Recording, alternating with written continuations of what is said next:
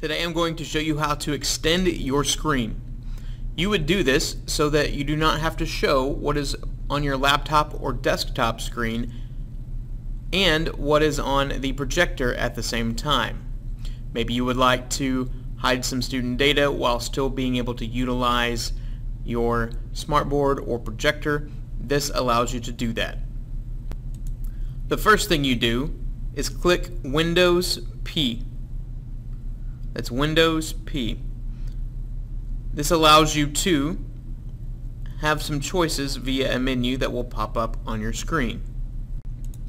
The default is set to duplicate, which shows both your screen on your screen and the projector.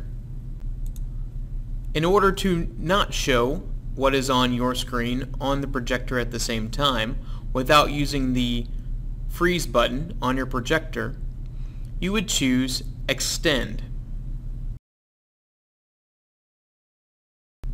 You can extend or duplicate up to 3 screens without causing any issues in Windows.